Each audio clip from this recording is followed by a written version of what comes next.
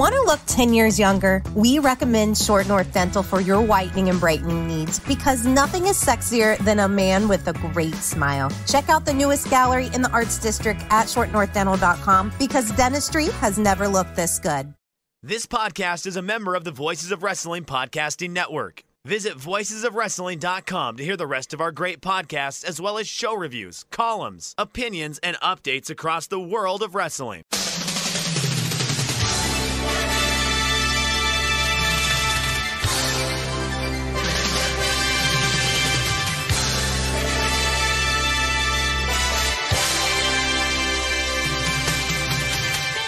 Hello everybody and welcome to the Super J-Cast. I'm Joel, joined by Damon McDonald from the new apartment, finally. Hey! After 454 days, I counted. It's the exact same length of time as the Honky Tonk Man's Intercontinental title reign. You're cool, you're cocky, you're bad. Gosh almighty. That's crazy, dude. I mean, you got to write the book. I'll be the first one in line. Sign it.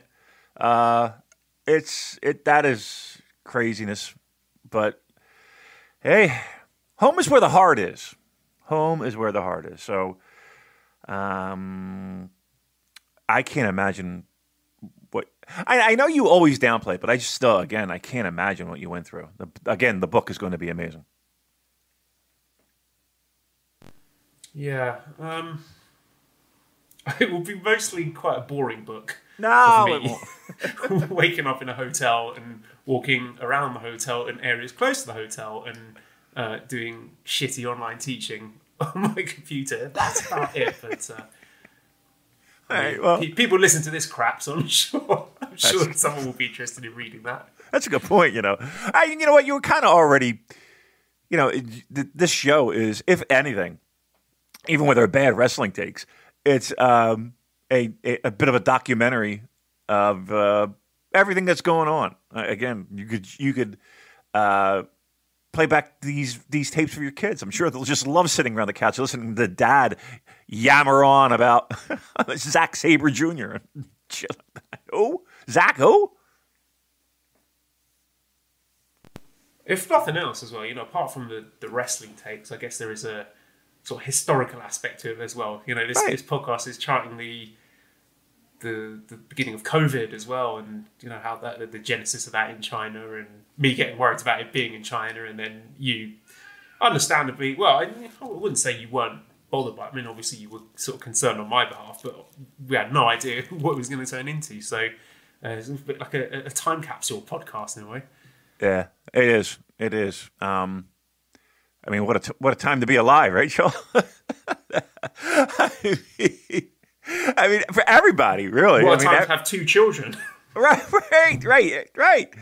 All I wanted to do was go to a wrestling show and have a child. Jeez.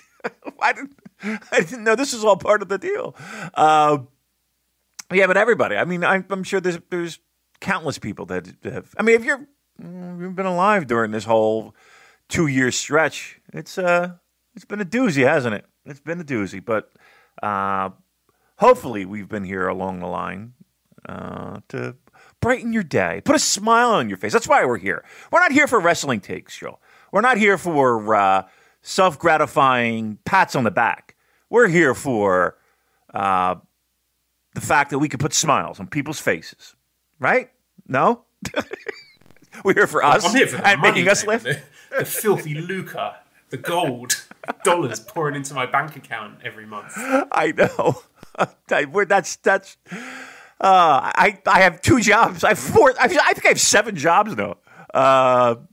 Only because this one that I really wanted to take off never has. Just never. I thought you were my golden goose, Joel. I thought you were going to be the one to take us to the next level. I will say this though, Joel. At least with Joel on board, I have received some money.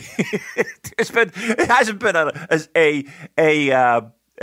not Scrooge McDuck diving into a pot of gold, but at least every once in a while there's a couple bucks hitting my account.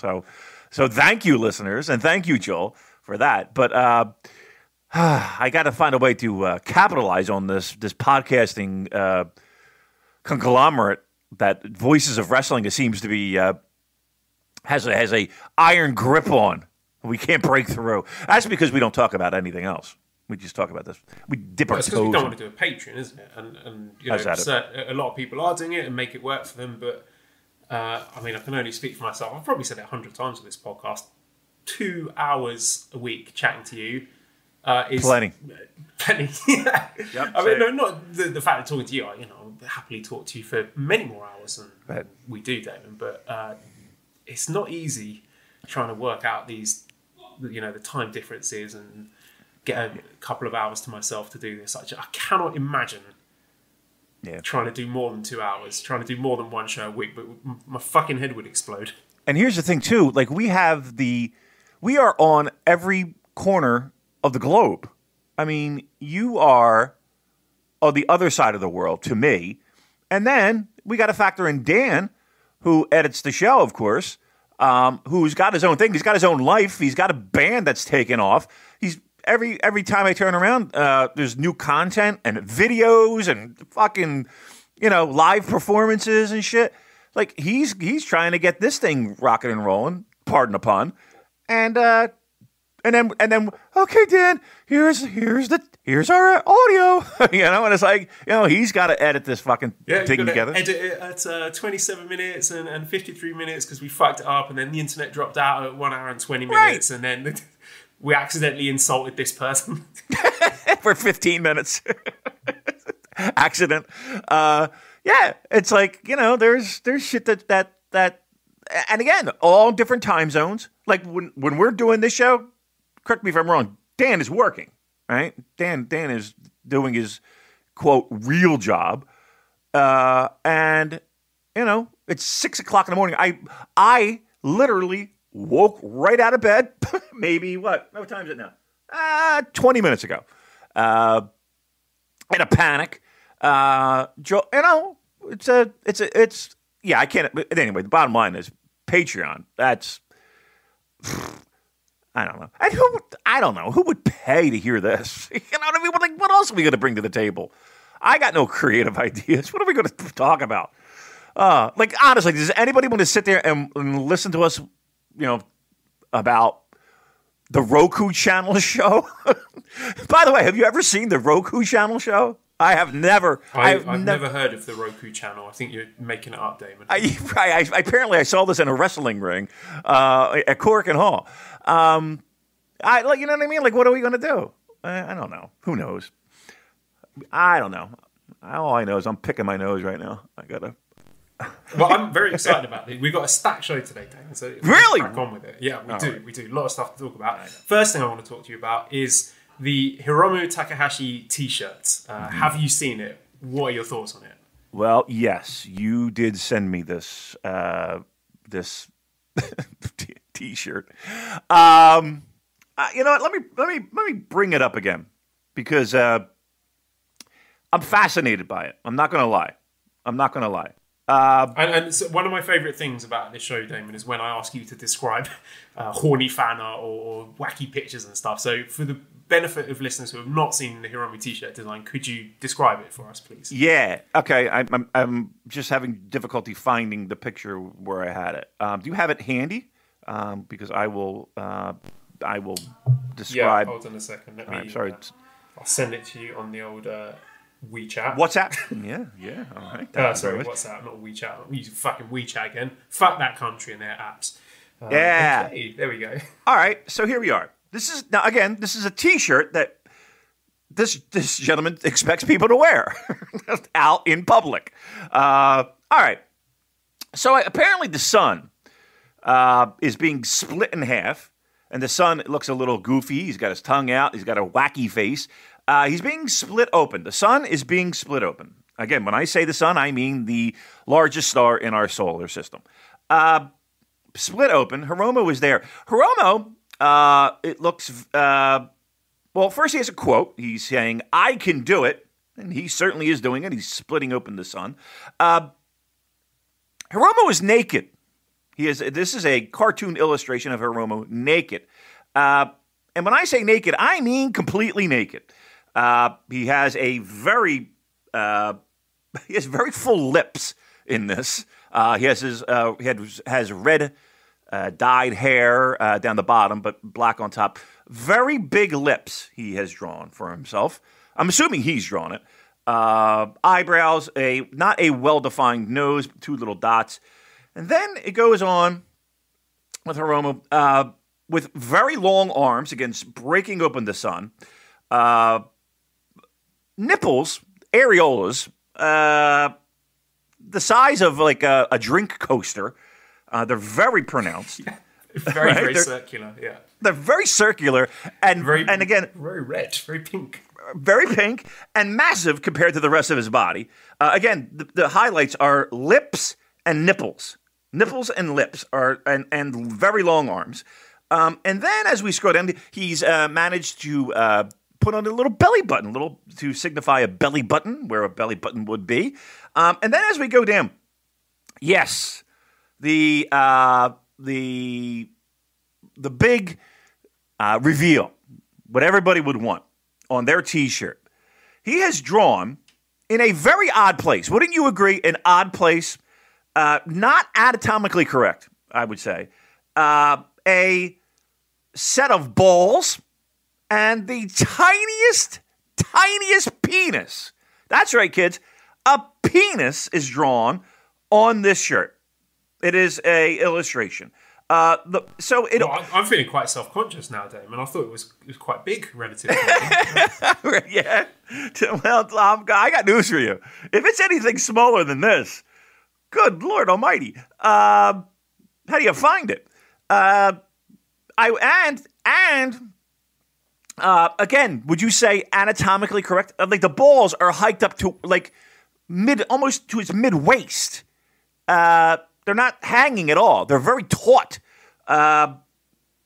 Strange. Now, I will say this. If you look at it, though, it does kind of look like almost like a smiley face.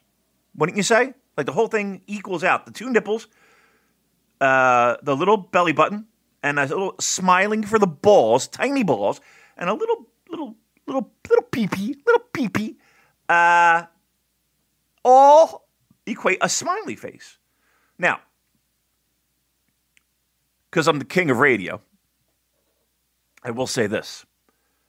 He is completely shaven. There is not a hair to be found on Hiromu.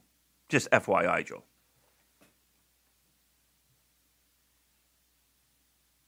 I know what you're trying to do, Damon. Don't steal my segue away from me, because we're not done with this, because I have a lot of questions about this. All right, then we're staying here. I've got a funny quote retweet on Twitter from Snowboy, who says, "Finally, a wrestling shirt I can wear in public without getting embarrassed." What I want to know, Damon, is what that meeting went like. Like, whose idea is it? Okay, so this is what I'm imagining, right? The office of Mr. Merchandise at New Japan, whoever that is. I'm sure they're lovely chap. Knock on the door. Yeah, come in. And Hiromu walks into. Oh, hi Hiromu, how's it going? Like, yeah, good. I got a merch design for you. I've drawn it myself. Oh yeah, can I have a look? Yeah, here it is. Okay, and this is you, is it? Yeah, that's me. And what's this? Sorry. Yeah, that's my cock and balls. Right, and you want this on a T-shirt? Yeah. Okay. Can we maybe do it without the cock and balls? No way. They made me take the cock and balls off the cat toys that we sold. I'm not budging this time. Right. Oh, okay. All right. Well, let me just make some calls. Just pick up the phone. Yeah. Hello. Is that Chairman Sugabayashi? Yep. Yeah. I got Hiromu here in the office. Yeah. He's got a new merchandise idea. A T-shirt design. Yep. Yeah. That is exactly what he's done. How did you know? Oh, okay. All right. Yeah. Okay. See you later. Yeah, that's absolutely fine. We'll print 2 million of them. Yeah. And I guess what? I guarantee you, they sell 2 million of them. I bet you it becomes the #1 selling shirt. Do you think it would have made it past the focus testing in the Harold May era? Do you think Uncle Harold's letting that one go on T-shirts that children are likely to be wearing? I know. It is almost a childlike shirt. Like if you took out the cock and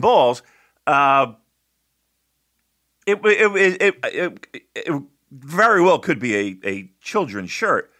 I'm telling you flat out, this is going to be the top seller. And I will say this. There is not a pro wrestling T-shirt like this, right? There is not a pro wrestling T-shirt like this. Now, again, however you look at that, that could be a good thing or a bad thing. I'm counting it as a good thing. Like, it is not a black T-shirt. It is not like heavy metal script font. It is not, I mean, it's weirdly embarrassing. Like, I don't think, let's put it this way, I would not be caught dead in it. But I could see where people would be like, of all the shit that people wear, it's not like this is that out there. It's out there in the pro wrestling T-shirt world. But, yeah, it's different, man. And it suits. I think it's going to sell. I think it's going to sell like fucking hotcakes. I really do. Well, as you pointed out earlier, he is completely smooth down there. Do you think that is an accurate reflection of Hiromu's pubic situation in real life? I mean, listen, the way I see it is he's drawing what he is, right? Apparently he is a big-nippled man, and apparently a very taut testicle, very, must be super cold. Taut testicles and small penis, but again, clean shaven. Again, I did want to point that out, Joel. Clean shaven. All right. Well, I can't think of a segue for the Manscaped ad read this week. So can you just talk to us about Manscaped, please, Damon? No, yeah, nothing. No. So let's just move on to a separate topic. Manscaped. Okay. All right. Very good. Well, look. Again, being that Hiromu, he knows where it's at, right? He knows where it's at. And I think we all do at this point, right? I think we all do. Our good friends at Manscaped have made it very easy for you to replicate the Hiromu. Let's call it the Hiromu from now on. Let's give it a name, right? It's sweeping the nation. The T-shirt speaks volumes for how clean and fresh and just wonderful you're going to feel with Manscaped. Yep, Manscaped.com is where you got to go to get this. Complete the look. Complete the Hiromu look. Again, we're anti-Bruiser Brody. We're pro-Hiromu, right? 3.0, that manscaping trimmer, it's now available for purchase, right? Fantastic. Third generation Manscaped trimmer features a cutting-edge ceramic blade. And what does that do? That prevents manscaping accidents. And we know what that accident means. Now you're looking like Bruiser Brody, all right? A big, hairy fucking bush and bleating all over the place. Jesus Christ. Well, look. Get it now. Because millions of balls are about to be Nick-free. Nick Rhodes from Duran Duran free. Thanks to Manscaped's advanced skin-safe technology. Look. It's the shaver. It's got a light, for crying out loud. It's about the deodorants and creams to make your balls smell fantastic. Fantastic. And you can get it all. 20% off, free shipping. It's Hiromu season, everyone, with the code SUPERJCast. Excuse me, is it SuperJCast? What is our code? JCast. Just JCast. Forget the super. I guess I got an old copy point. Forget the super. It's just JCast. How easy. 20% off, free shipping.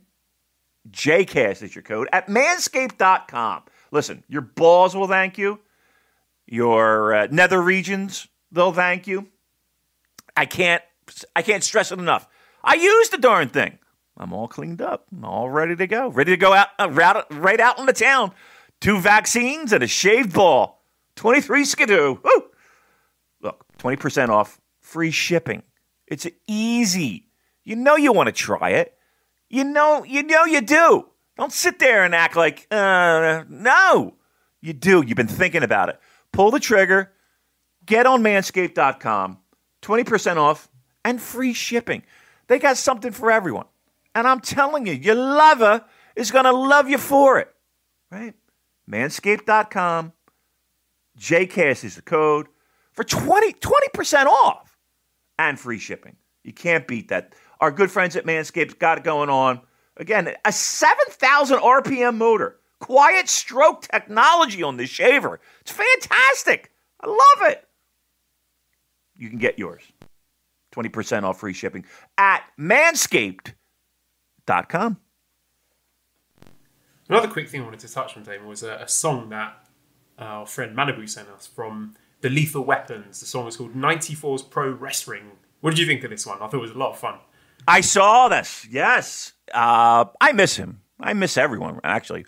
But I miss him. We don't talk as much. I got my Strong Zeros back. The very I same ones that he bought me. I'm just stunned that I managed to get my hands on them again, because I thought they'd either get drunk or confiscated or lost in the shuffle. But I've got all my Strong Zeros, and not only that, Malibu is sending us great and entertaining wrestling-themed music to listen to. I know. First of all, that was an epic day. It was epic, and it was my downfall because again, they're there. I mean, what am I going to do? Let them sit there like you did? You know, have them. Yeah, no. He bought us one of each flavor, so it would be impolite not to drink all of them before the start of Wrestle Kingdom 14 Night 1. Exactly.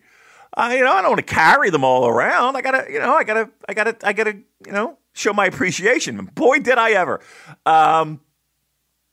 Yeah, that was a great day. That's what I miss. I miss the most. That was great. But I did see that video. That was really good. He sent me another one too. Let me go back and see. All of their songs are really good. I definitely recommend people checking out. I did tweet it out a few days ago. The Lethal Weapons song, the title, which was 94's Pro Wrestling. But yeah, their whole back catalogue is very entertaining. So Music Joel this week, giving a thumbs up for the Lethal Weapons. The Lethal Weapons. I see the guy dancing around, running around. Yeah, and and they have like that 1980s like thin guitar. It's like Devo. It's pretty great. I mean, they're not a popular. Would you say they're a popular band? Yeah, I think so. They seem to have a pretty large Twitter following. I've been doing my research, but yeah, this song stood out to me because it's like a tribute to the '94 J Cup, isn't it?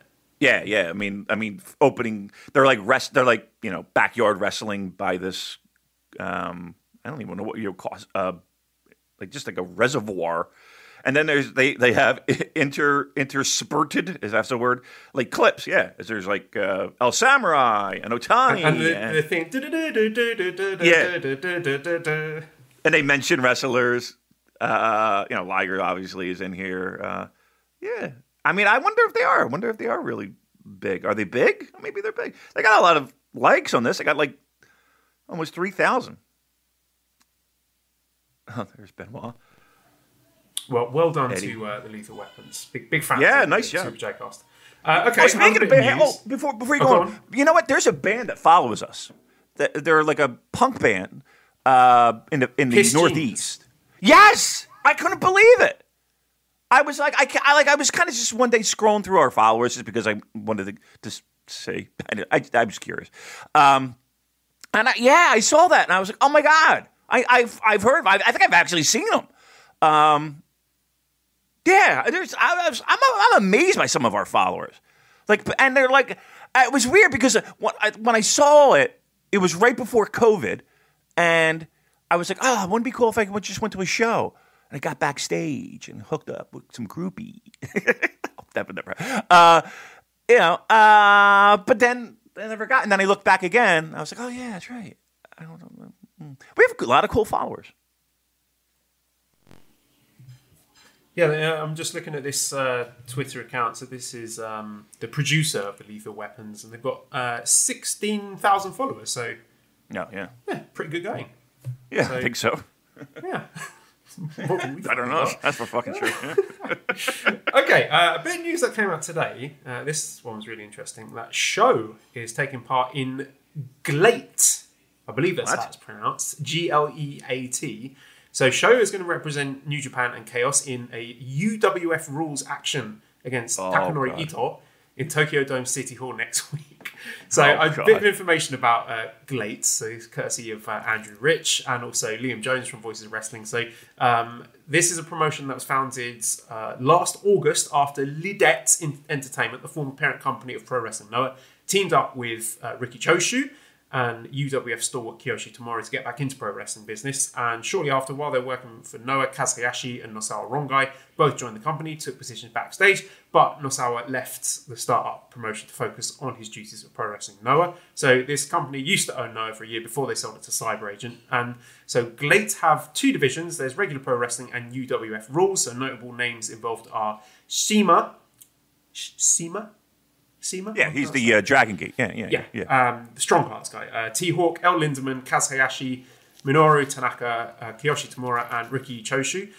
So thanks, Andrew. And if you want to read more about Liam Jones on Voice of Wrestling as a person, you want to check out, because Liam's done some great information, great write-ups about GLATE. So spell that for me. Can you spell that for me? GLATE? G-L-E-A-T. It looks like it should be pronounced GLEAT. So in my head, it's GLEAT, but I believe it's GLATE, if not great. Oh, that's what they're trying to do. It might actually be great. Liam says it's pronounced great. So okay, I'm calling it GLATE. Yeah, I'm going GLATE. I'm sorry. That's the acronym they give me. That's the acronym I'm working with. So this is an interesting one. First of all, what is a UWF rules match? Yeah, so it's kind of like worked pro wrestling the way it was back in the day, right? It's worked, should I say, as a shoot, but it's worked pro wrestling.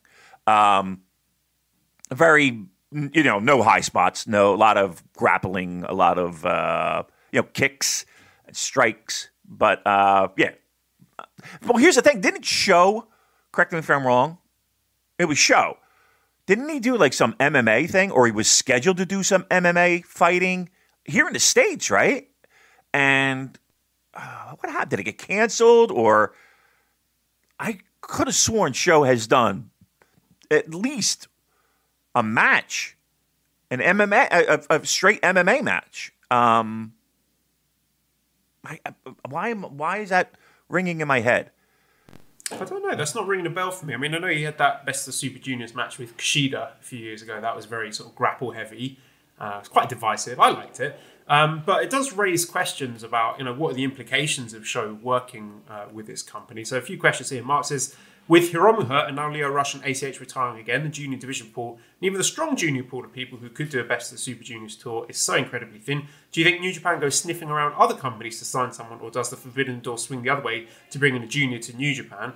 And Perez also says, is Show working GLATE a sign of more collaboration coming with other Japanese promotions, or is it just a Show thing? So do you think this is the start of some sort of burgeoning cooperation between the two companies? Like, maybe we'll get El Lindemann in Best of the Super Juniors, or do you think this is just Show doing something that Show wants to do? I think it's a Show doing something that Show wants to do. Here we go. So Show was scheduled to make a mixed martial arts debut May 27th, 2017, fighting Nicholas Trochez in Queens, New York, for Golden MMA Championship. I guess this is when he was still on excursion, right? And again, around that area is where he stayed. So that was back when he was a Tempura boy. Yeah, correct. So I knew I remembered that. So yeah, I think this is just a thing he wants to do. I can't imagine New Japan having a partnership or having anyone else get too involved. But again, we talk about partnerships, and I guess Yuji Nagata holding the All Japan tag straps, for a time a couple years back. El Desperado breaking his jaw, in a death match. So it's not like it's too wacky a concept of guys just popping in and out. The company seems somewhat flexible when it comes to that. It's not, I know everybody's kind of like, oh, the partnership with I guess they think everything's got to be a partnership as if it were Ring of Honor, or a partnership as if it were CMLL. And sometimes it's just, one-offs and guys doing, can I work the show? Yeah, we're not doing anything good. You know what I mean? Like that's the way I see it. Yeah, I mean, it's hard not to get carried away with yourself. When you see that sort of stuff, you immediately start thinking, invasions and joint promoted super shows and everything. But maybe we'll pump the brakes on that one for now and see if there's more to it than just a one-off match with Show having some fun with UWF rules match. Because, as you pointed out, that's something he's enjoyed dipping his toes into. Touched on there with the question, the retirement of ACH. Obviously this is not the first time we've had retirements from Lio Rush and ACH. Do you think we'll see either of them wrestling for New Japan again in the future? I do. It's hard for pro wrestlers to stay retired. Let's put it that way. So I should caveat, obviously Lio Rush does have some contracted dates to work in New Japan, which he will be doing, but beyond those. Right. It's hard for pro wrestlers to completely turn their backs and say goodbye. It seems like it is the most difficult thing for pro wrestlers to do. So I would say the odds are against that, of him completely stepping away and never stepping foot in a ring again, let alone a New Japan ring. But correct me if I'm wrong again. Didn't ACH also retire at one time when? Yeah. Yes. Yeah, right. So again, it's not like we haven't heard this before,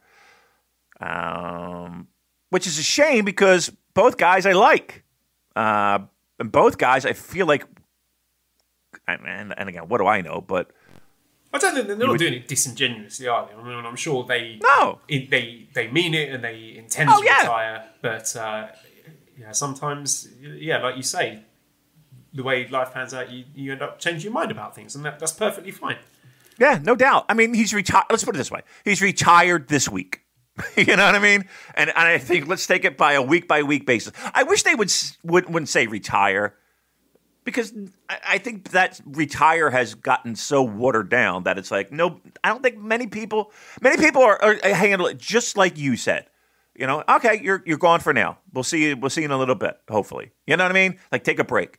Do whatever you got to do to get the love back, or financial situations, whatever it is, right? But I think everybody in their minds feels like the same way as I do, is the sense that it's hard for you to get it out of your heart, get it out, and completely step away. Some people do. Some people absolutely do. I did. I mean, I didn't do any shit. I didn't do fuck all of pro wrestling, but okay, the little bit that I did, my last thing was my last thing. I didn't do shit after. And some people can do that. But I think the majority can't. And I think the proof is in the history of pro wrestling. Okay, another tidbit here. On September 14th and 15th, there will be an event at Korakuen honouring the 70th anniversary of the original Japan Pro Wrestling. So New Japan, All Japan, Noah, and many other promotions will participate. So Damon, is this the start of collaboration between all the companies in a huge super show? Yep. We're going to have one pro wrestling promotion in Japan, and it's going to be everyone together. And everyone's going to make money, and everyone's going to be harmonious in the division of the money. There will be no squabbles. There will be no wrestlers trying to break out and form their own promotions because they think they are the star and they think they are underutilized. So yes, it is the beginning of that era of Japanese pro wrestling, which will soon come to the United States, where we will have one promotion and everyone will work together. And then there will be just one wrestling promotion. It's just going to be called wrestling. Wrestling. That's right. That's correct. That is correct. It'll be wrestling. That's what it says on the marquee, Jaws, as everyone used to say back in the day. So that's where we're going with. We're going for one pro wrestling promotion headed by... Who's heading this? Who would you say should head the singular world wrestling promotion, Joel? Who should that person be? What in terms of who's the figurehead and who's got the book? Correct. And Dick Togo. Of course. Thank you. We're on the same page. Speaking of big wrestling collaborations, a huge announcement in the world of US wrestling, Damon. How excited are you for Satoshi Kojima versus William Morrissey, aka Big Cass? I got excited when people were talking about Morrissey, and I was like, I saw a lot of scuttlebutt about Morrissey in pro wrestling. I was like, wow, this is a weird turn for the Moz. And then I thought, that seems very. Let me dig a little bit deeper, and it was not. It was not the singer of the Smiths. It was not. Thank God, he would be crushed. Anywho, yeah, Big Cass, right? We haven't seen him since he jumped over the garden. Yeah, the rail. Square Garden in that hot feud with Gorillas of Destiny and the Briscoes. You know what? The last time I think I mean, truth be told, the last time I heard about him was when he had that incident in Rahway, where I don't know, like I know the police had to get involved, and he was having some issues. And I don't even know if those issues have been solved. I don't know. I hope so, but he was having some issues. He looks in good shape. He looks like he's turned things around. So yeah, hopefully it I works hope out so. for him. I mean, listen, he looked good then. You know what I mean? Like, so who knows? But my point being is, I will say this about pandemic era pro wrestling. There have been plenty of times where you're left scratching your head. I never thought this would be presented to me, and two, it happens all the time, right? Like again, I said it before. Pandemic shut down a lot of pro wrestling, and there's a lot of companies that just aren't making, not only not making any money, but need all the help they can get. And it's strange things happen when people need to put food on their table. Let's put it that way. So yeah. I mean, I don't know if it's a dream match. I would say I don't know if I would put it under dream match category, but it is one of those things where a fever dream match. Yeah, right. But this is the equivalent of putting a bunch of wrestlers' names in a hat or putting it on random on Fire Pro. And here's what you got, and laughing with your friends and being like, all right, let's fucking do it. This is exactly what that feels like. So hey, look, I mean, I'm not saying it won't work, but I never thought I would see this. Yeah, that's true. Well, the other big news from the world of US wrestling is we're going to have NJPW Resurgence on August 14th at the Torch at LA Coliseum. So I believe that's going to be an outdoor show in the forecourt of the Coliseum. So maybe under 2,500 capacity there. Participating wrestlers announced are the IWGP US Heavyweight Champion Jon Moxley, the Never Openweight Champion Jay White, Strong Openweight Champion Filthy Tom Lawler, the Good Brothers, Doc Gallows and Carl Anderson, Finn Juice, Shota Umino, Ren Narita, Carl Fredericks, Clark Connors, Alex Coughlin, Hikuleo, Fred Rosser, Leo Rush, Brody King, Chris Dickinson, TJP, JR Kratos. More names to come. I mean, this is a great lineup, I think. I think this is a terrific lineup, even without any Japan-based talent announced. I mean, Tanahashi was featured in the video, so we'll see. I wouldn't bet against him being a part of that show. So what do you think about this, Damon? Are you going to be going? I'll tell you what, if this were East Coast, I would. I absolutely would. If this were on the East Coast, I would go. I don't think I'm going to fly out to California, mind you, at this short notice. But I'm thrilled. I'm psyched. I'm pumped for this. I think this show will be fantastic.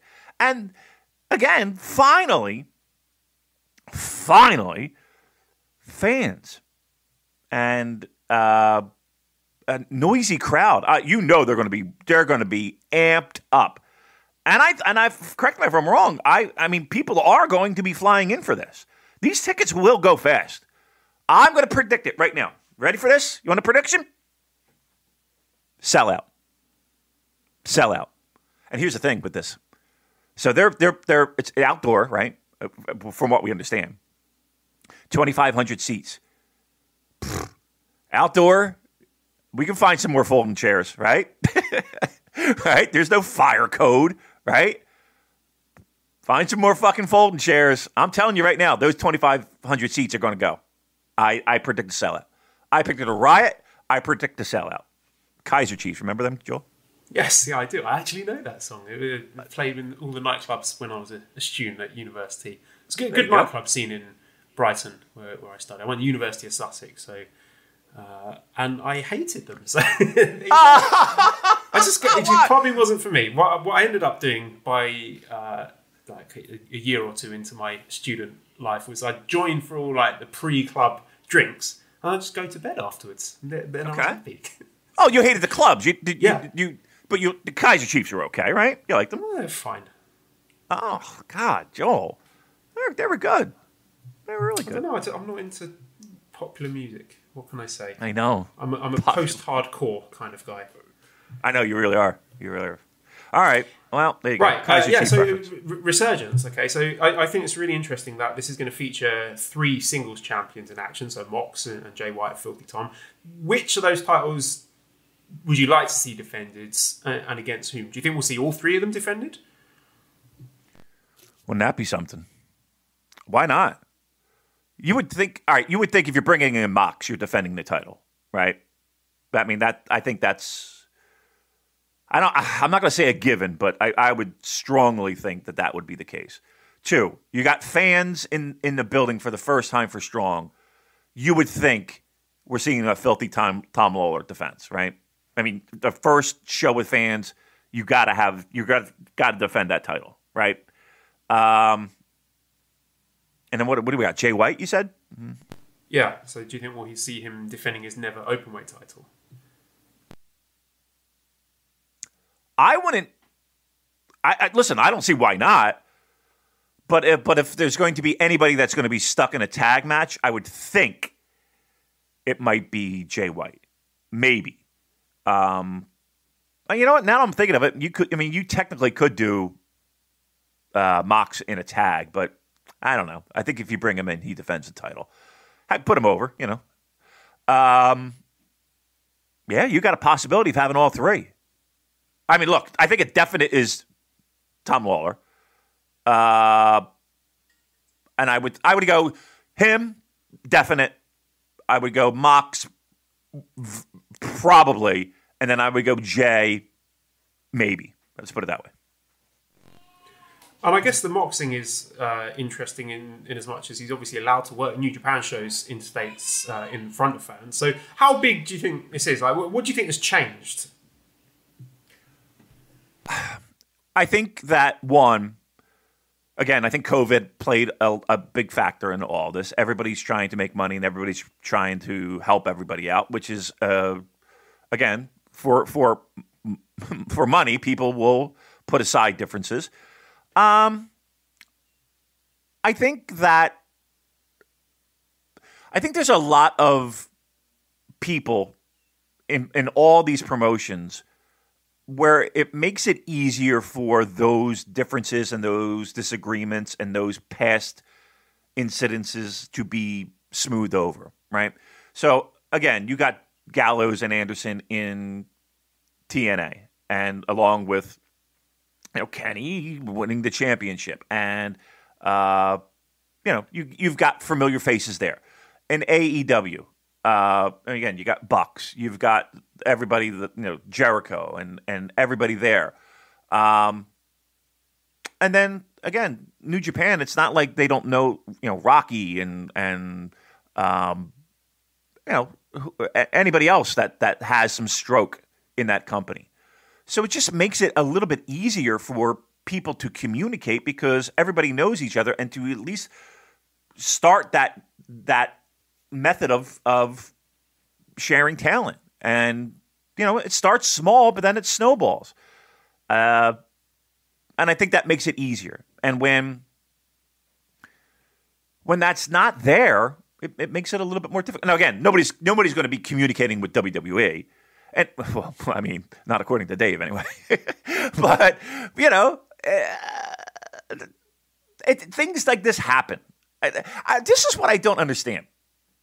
Things like this happen a lot. And again, I'm going to use the craziest scenario maybe in my lifetime was Liger going to NXT for a shot in Brooklyn, where the day before New Japan and Ring of Honor are running the baseball stadium. And Liger's not even on that show. So, stranger things have happened.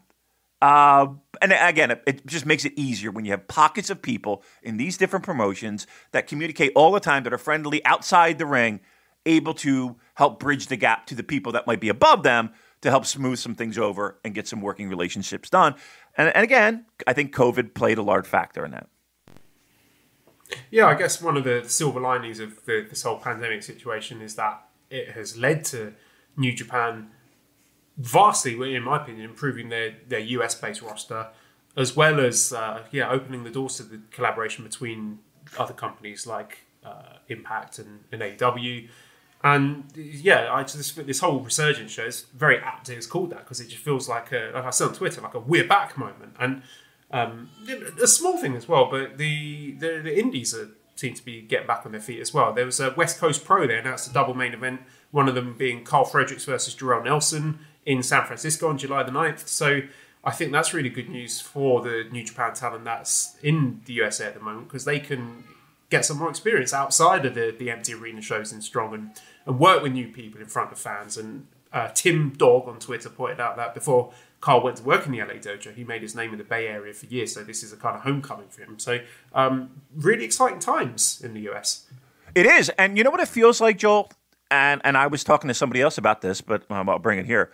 It feels like this is the closest we've felt like to old school territory days in years. Like it really feels that way, where guys can work and pop in and out of, somewhat, again, we'll put it in air quotes, major promotions, in and out rather frequently. Again, maybe not on a whim, but there's this idea of collaboration between all these different promotions. Look at Finlay and Juice. Look at Kenta. Again, you fly over Yuji Nagata. You got your Strong. You got Impact. You've got AEW. You got Ring of Honor. So you got all these little pockets that seem to be almost territory based right now, where you got AEW kind of occupying a lot of the Southeast for a large part of the time. Again, they're touring again, but you get my point. Strong up and out in the West, maybe AWA territory, right? Ring of Honor Northeast. It just kind of feels a little bit like that. And it's the first time that you felt that way for a while, where a guy would pop on Georgia Championship Wrestling, and then 2 weeks later he's on World Class or whatever. Kind of feels that way a little bit. Luke writes in to ask, do Jay White and the Good Brothers interact with each other on the USA show? Do you think we're going to see some past and present Bullet Club interaction? I mean, maybe.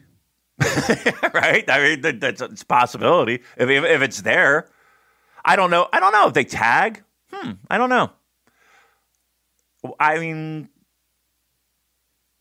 why not? You know what I mean? Why not?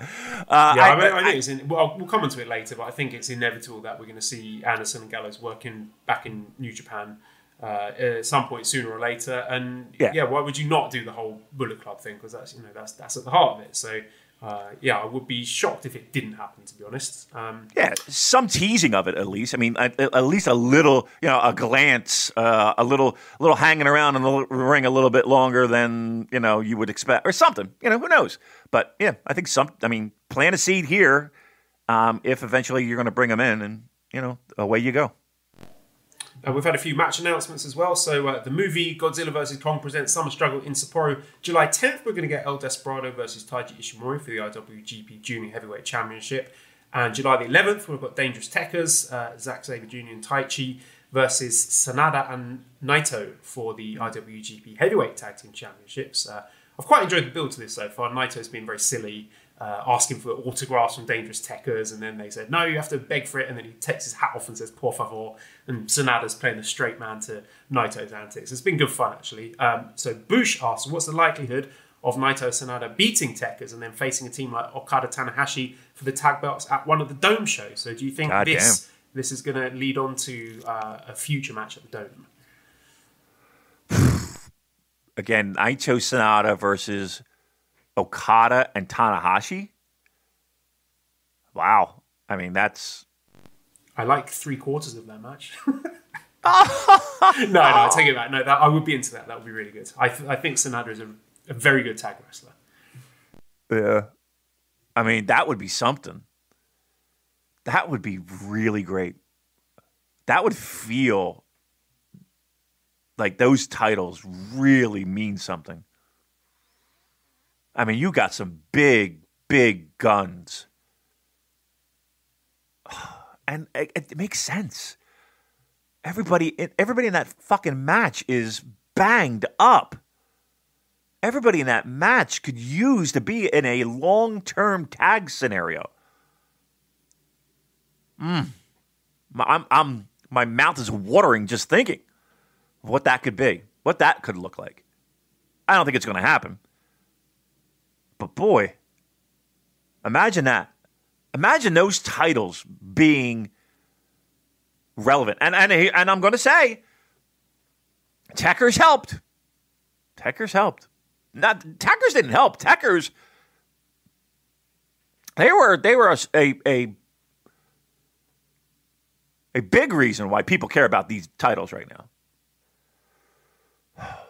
I mean, Joel, we had Tanahashi Ibushi for a little bit, right? Do you think we could pull off a Tanahashi Okada? I mean, I feel like I'm stretching here, and I'm really reaching for the stars. But could you imagine that? That would be pretty fucking excellent. Yeah, I mean, and it makes sense, right? And I would say enjoy that speculation while you can before we end up in the scenario of Guerrillas of Destiny and the Good Brothers feuding over the titles until the end of time. So yes, enjoy this freshness while it lasts. Right, exactly. Yeah, I think we're speculating and working ourselves into a froth over something that has about a 1% chance of happening. Well, sticking with Wrestle Grand Slam. So this is July 25th. Wrestle Grand Slam in the Tokyo Dome will be main evented by Shingo Takagi, defending the IWGP World Heavyweight Championship against Kota Ibushi. And this led to some interesting discussion on Twitter at the time. As our resident Ibushi scholar, Booze Leprechaun, pointed out, Ibushi's now main eventing 4 out of the last 5 Tokyo Dome shows. So that's Wrestle Kingdom 14 Night 1, Wrestle Kingdom 15 Nights 1 and Night 2, and Wrestle Grand Slam, which is an amazing achievement in and of itself. And also the last 3 G1 finals, they're really leaning on Ibushi in these big spots. And I think he's delivered in pretty much all of them. The only one I say under-delivered was the Sanada G1 final last year, which was good, not great, but I don't think that was Ibushi's fault. But aside from that, they've all been big hits. And I feel that Kota Ibushi is a guy who doesn't get the love that he deserves from the Western fandom. And, this is a run that started out with him putting over Tanahashi in the 2018 G1 final. He put over Kenny in the three-way with Cody at King of Pro Wrestling. He put over Ospreay at Wrestle Kingdom 13 in the Never title match. He put over Okada and Jay White both nights at Wrestle Kingdom 14. Not to mention the whole eating the shit with the title unification thing. Then losing to Ospreay again. I mean, in terms of, if we're talking selfless people, people who are being leaned upon so often to put over others in huge spots, then I think it's quite remarkable about how often they go to Ibushi to deliver in these kind of spots, and that he doesn't really, I don't think he gets the praise for it. Where do you think he doesn't get the praise? Because I think he gets, I would put him right up there in the upper echelon of New Japan talent. Like, is he not? He never gets mentioned in the same, with the same sort of love and adulation as Tanahashi or Okada or Naito or That's big the names. Promotion. You blame New Japan for that. Like, the guy himself, I think, gets praised by everyone. I don't know anyone who shits on Kota Ibushi, right? And if they are, they're dead wrong. They couldn't be more wrong.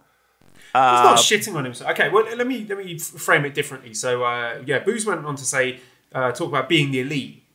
And she says she thinks being the elite helped create and shape the narrative for newer Western fans that Ibushi's introduction for a lot of new fans was that he was Kenny's sidekick, he was Kenny's buddy, and this being the elite, he was a mysterious character whose few lines were never translated outside of one referencing the box that held the Golden Elite shirt.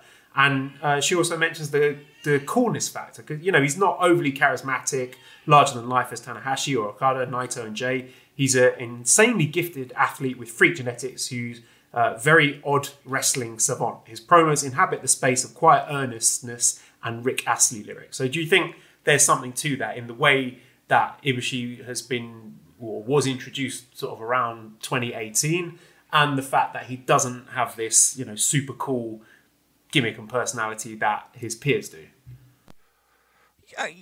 Yes, but those people, I mean, let's be truthful. They're either gone, they've either checked out of New Japan Pro Wrestling, or, I mean, is that a voice that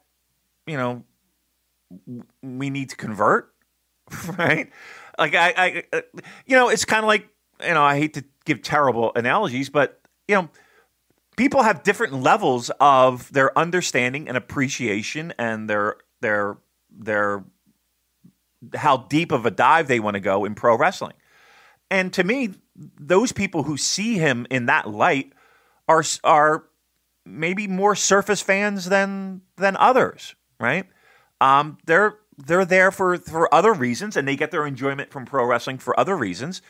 And I don't think that that's not somebody that I appreciate the fact that they're spending money and they like what they like and go for it. But to me, I'm not going to waste my thought process on somebody who thinks of Kota Ibushi in this like kind of sidekick role for anybody, let alone Kenny Omega. I think we know. I think, what does it say? If you know, you know, right? You know. But I don't think anybody in the circles that at least I hang with or talk to, which is you, that would categorize Kota Ibushi as anything but a Mount Rushmore kind of guy in New Japan, especially in the past 4 years. There's no one else. Now, if Nicole feels like, and again, she is the Kota Ibushi scholar that, and again, she would know if she's getting that feedback from people. But again, is it from people that she respects when it comes to that opinion, or is it just a random feeling? Now, if she and people that have similar passion for Kota Ibushi in pro wrestling feel that he hasn't been put on that Mount Rushmore, especially in these past years, given the same stature as Tanahashi, as Okada, as Naito,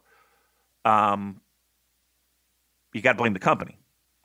You got to blame the company, because I will say this: I think the company, even though they put him in these big roles to do these, to take the ball and run with it and be the guy that we need you to have the great matches in all these marquee events, even though that's the case, I don't think the company's done a good enough job of making him that guy. Like, we know under the surface that he should be that guy, but I think that I think disrespect is a bad word, but I just think that if we're being honest, I don't think they did a good job of presenting Kota Ibushi as a guy who's a Tanahashi, an Okada, and a Naito.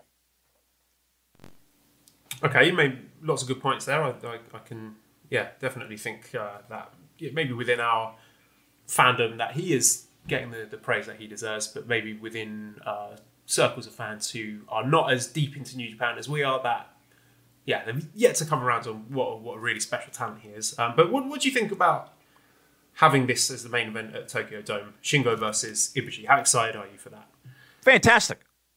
This will be again a fantastic match, and it'll help solidify Shingo as Wrestler of the Year, right? Again, Will being injured put a little bit of a damper on that, and it was a 2-horse race between those two for Wrestler of the Year.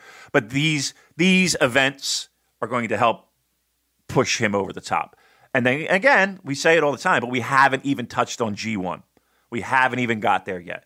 And that's also going to help solidify him. So, yep, this will be great. I think it's great that it is fresh faces. I think it's great that it's. Here's the thing. Neither of these two guys are fresh off the apple tree, right? Neither of these guys. I know Kota Ibushi looks like he's 19. He's not 19. I know Shingo feels fresh and new, a young 25-year. He's not. These guys have been around the block, and it's nice to have both these guys. And again, we talked about Kota Ibushi headlining big events, being counted on to be a guy. But it's nice. It's fresh. It's and we know it's going to be a great match. So yeah, I'm all for it. Love it. Okay, also, Toriano has been inviting KOPW challengers for a Rumble match at the Dome, so I expect we might see that. Ashutosh says, expected car for the Tokyo Dome show? Question mark. We've only had the main event announced so far, and I'd assume at least 2 other big matches as well, since it's at the Dome. So, yeah, we've speculated maybe the tag titles could be on the line there, and maybe, what would you say to possibly the return of Hiromu Takahashi coming back to get his junior title from Despy? He did mention that he was coming back soon, right? And that was a little bit ago. It was a couple weeks ago. That'd be a nice spot, wouldn't it? Be a nice spot. Hopefully he's okay. Now, what was it? Pectoral, right? Was it a pectoral? But it was a muscle tear, yes. right? Oh, maybe that's what was referenced in the illustration on his T-shirt. Oh. Maybe those were... The big, powerful nipples. He's like, shave a little bit off my cock. I got plenty to spare. Put it in my pecs. That'd be a nice spot. Big building. We want to get some eyeballs on the event. We want to sell some T-shirts. Yep. Look, if he can go, that's a good spot for him. And speaking of big shows, September 4th and 5th, Wrestle Grand Slam continues. Wow. At Saitama MetLife Dome. Look, they're running these big buildings, man. they need money. The worst one. They gotta make. Right? So this one, the Tokyo Dome shows next month, and these 2 Dome shows will be in September. So plenty of time for us to get excited about it. But yeah, you can tell they're quite keen on selling as many tickets as they can. Yep, they sure are. Who can blame them, right? Who can blame them? I wonder what the rent is, though. For I mean, what's the break even for something like that? It's got to be. They got to sell at least X tickets to break even on the rent on a building like that. But again, you would figure even the buildings are kind of like, oh, it's just anybody. Can we do a live Super J-Cast? They book us. Please, we just need somebody to fill this building. But we're not filling the building. To be very clear, let's make that. We'll get 30 people total attendance. 30. Look, one person being Manabu, the other 29 being the different flavors of Strong Zero. Right, with masks on, right, and masquerading as people, cardboard cutouts. I don't know.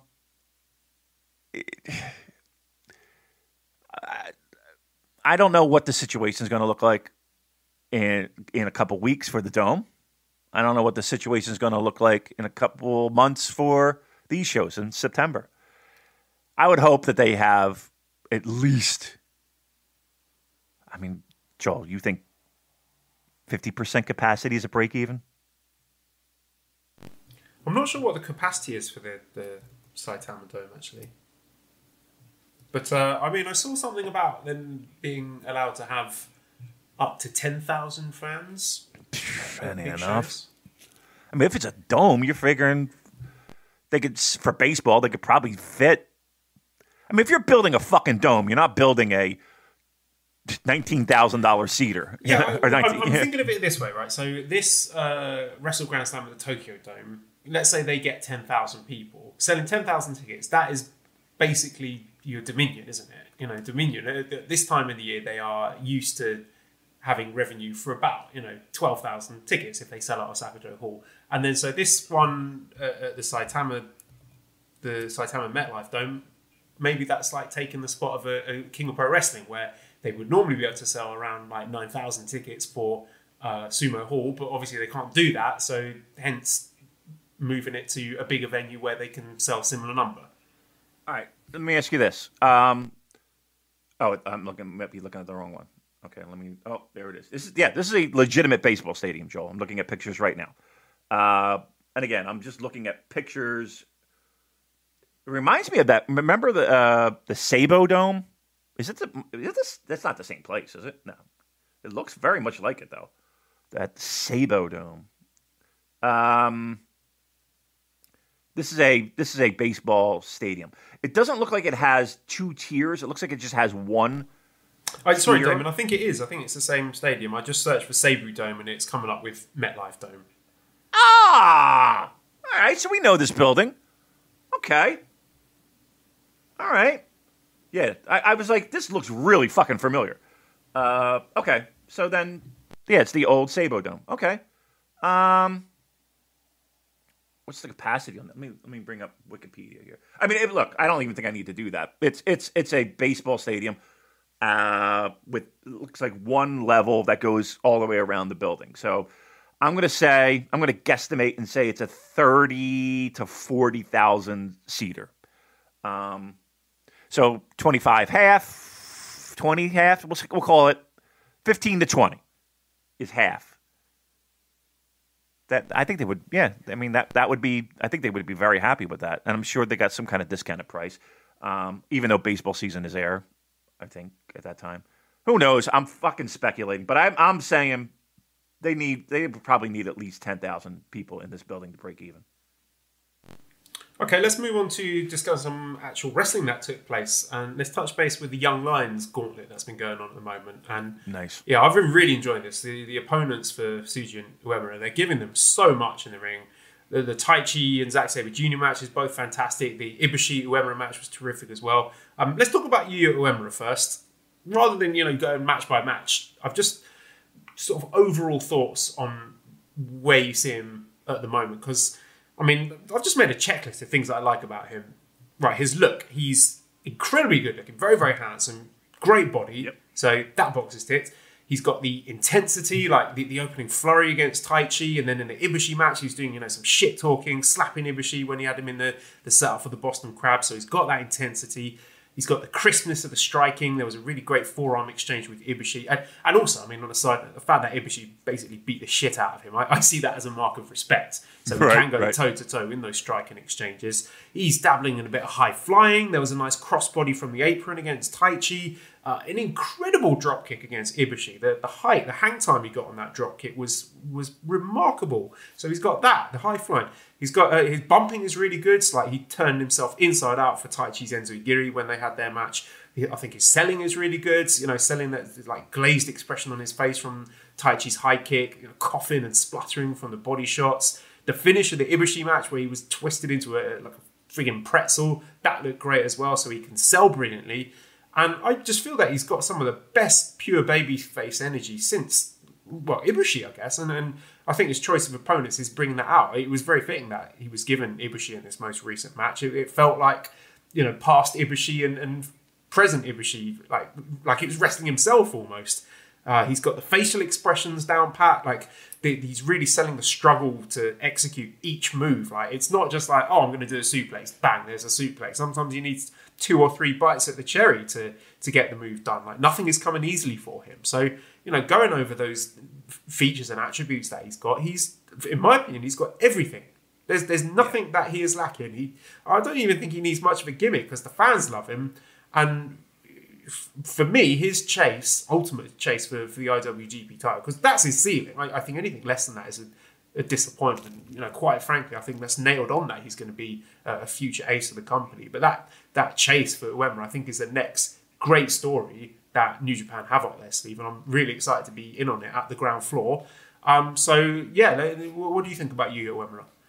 I think he's the most well-rounded young lion they have, and I'm going to go so far as to say he looks like one of the most well-rounded guys on the lower tier of the roster, right? I mean, again, the confidence that he has, he never really looks lost. He always seems to have, you know, a solid idea and a non-hesitation to what is going on in the ring. And I can't say that necessarily for other guys. You're right. His selling is again, basic, but spot on. Young legs are amazing, right? To me, I think I feel like we got the new king of the dropkick right now. The height that he can get on that fucker is remarkable. Again, young legs help that. One of the things that stood out to me. So he's in the corner, and Tai Chi makes him eat a kick, and it took him off his feet. Again, him selling it in the corner was fantastic. And again, him getting a little bit of a roughhoused, right? And showing some roughhousing, right? Taking it to the outside on Tai Chi. The one thing that really stood out to me, too, was this. There's just this one little spot. And again, I think you got to get Tai Chi some credit on this as well. He goes for the crossbody outside the ring, hits it, fucking pumps up. Everybody's pumped. Holy shit. Great job. Again, he's stretching out his repertoire of moves, right? Tries it again. Gets fucked. Gets a little overconfidence. Shits the bed. Tai Chi, finish. One, that away we go, right? I love that. I love the fact that he hit it once, got a little confident, got a little pumped up, got a little high on himself. Thought, okay, I got it once. Maybe later on in the match I can hit it again. Tries it again inside the ring. Fucks up. Leads to the finish. I love that. I thought that was really great. Now, he's the most well-rounded guy, I think, from just seeing him in singles matches, in all of the singles matches, right? Him, Bushi. I think he's. Look, I don't want to put this on a guy who, what is he? Early 20s. He made his debut 2018. I don't want to put this on a guy this young. He's got to be a future champion, right?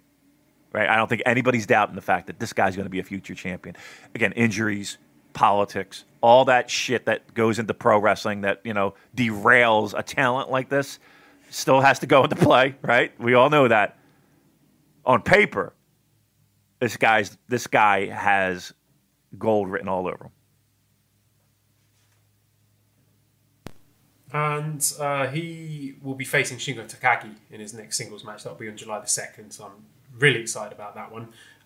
Short term, I'm not sure if he's going to land as a junior initially or a heavyweight. I mean, he could be either. I think ultimately we're looking at IWGP World Heavyweight Champion for him. I think that's, in my opinion, that's a lock. But let's move on to Yota Tsuji, who is a guy who is getting more and more adventurous with his moveset. You can see that lucha influence for him.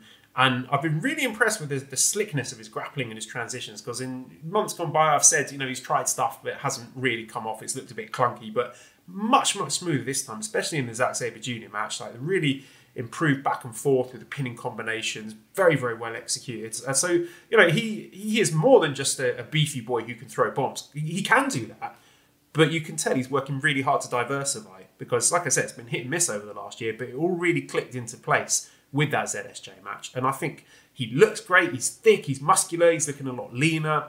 The hair and the beards it kind of reminds me actually of Jon Snow from Game of Thrones. Maybe that could be his gimmick. He can be some sort of medieval northern lord with a fur cloak and a big sword. But seriously, I think he's someone who I think is going to do well regardless. But with the right gimmick, he could get a huge boost. Like I don't know if you want to do something in the mold of a Jeff Cobb, like a no-nonsense ass-kicking kind of thing, like some sort of mercenary or high gun. I don't know. But he's got more range than that. But maybe that's where you start. He's really into the Mexican stuff. I don't know, having like some sort of machete gimmick, like Danny Trejo kind of thing. He's just an incredibly interesting wrestler. He's facing Ibushi for his next singles match on July the 2nd. We've got questions about him. So Jim says, is it time to start considering Tsuji as a future main eventer? Uemura has always been more obvious as a top star, but with his improvement over the last year, great matches in the gauntlet, and a far more confident look in his eyes, he should at least be in the conversation, in my opinion. Dr. Jonathan says, based on the series, do you think Yota could be a big star for New Japan? And Andrew says, with Tsuji already 27, should they graduate him as soon as this trial series ends instead of sending him on excursion? So, Damon, your thoughts on Yota Tsuji, please. Okay, so while I agree with a lot of what was said, I do have small concerns that I think are only concerns in the sense of he can improve on that, and that will come with time, and that will come with experience, and that will come with getting more in-ring time. Especially in the Zach match, it felt to me that there were times, and again, it wasn't all the time, it wasn't like it was a complete clusterfuck, it was by any stretch of the imagination, but there were times where he did seem to kind of lose his way, and Zach had to be the guy to kind of get him to go. I don't want to say go along with what was planned. That's not the word, but like he needed to be brought along, wet nursed. Is that maybe that's right? Through certain points of the match where he did look a little bit lost, and he did look a little bit hesitant, and he did look a little bit okay. What am I doing? And Zach, helped navigate those waters. And again, that comes with experience and that comes with time. So I still think that while he's improved vastly from what we've even seen before, there's still room to grow there. And I think excursions help that, right? Again, more ring time, different opponents, getting comfortable with different styles, getting comfortable of, okay, what do I do when? Getting comfortable in building those hope spots and building a match and and telling a good story physically in ring. So I think there's improvements to be made there, right? I think there's a wonderful upside there, and I've seen vast improvements over just a few months ago from that, let alone years. But I still think there's growth potential, and I still think there's growth potential on the other side too. Don't get me wrong. I don't think any of these guys we're putting titles on tomorrow, but I just noticed it a little bit more with Yota than others, especially in these matches. So. Excursions, I think would do. Here's the thing. I think excursions would do both of them very well. But I think when you see these singles matches, and as much as I'm enjoying them, you do see a little bit of holes. You do see a little bit of things that they can improve on. And here's the thing: as much as we're enjoying them, and as much as these guys are giving a lot to these young lions, this is a big reason why we're even having these matches. And they have these matches in the past with other young lions that were at a point where it's like, okay, you're ready to take off the training wheels. So, yeah. But I think, he's got a great look. He's got a great physique. He's improving vastly. There's plenty more to do. I don't even know if like a weird, like, he doesn't have to come back and be Watanabe evil. He doesn't need to come back and be Okan. But maybe they do. they don't have to come back and be Master Watto. It's really weird. Like when we talk about those three guys and where they are in the company, isn't it weird? Because to me, Watanabe was a guy that everybody kind of thought would be. I don't know. I don't think everybody was as high on Watanabe as other people might be on other young lions. And I think Kawato is one of them, right? I think people were much higher on Kawato than they were on Watanabe. And I think people are higher on this crop than they are with the others. But it's interesting to see where everybody's landing. I don't know if I'm ready to go gold yet. I'm talking big boy gold, as confident as I was before. But he'll get something. He'll be a focal point in the next 5 years. I'll guarantee. So Sandro the Giant said, "Who's coming out of their gauntlet with more star power?" I'm struggling to pick between the two. I feel both have been excellent and future stars. But yeah, I guess we've answered that. I think we're both in agreement that Uemura has got more upside, but not by too much. You know, we're not writing off Yota Tsuji by any means. No, I mean, one issue is that maybe they graduate both guys at the end of this gauntlet because they've been young lions since like March 2018. It's been a very long time, so they could definitely do that. I don't think either of them need to go on an excursion per se, but there is the issue about who replaces them because they do need young lions there to work the opening matches and do the dojo duties. They have Yuto Nakashima. I don't know what the status of him is since he wrestled for 30 seconds and hurt his shoulder.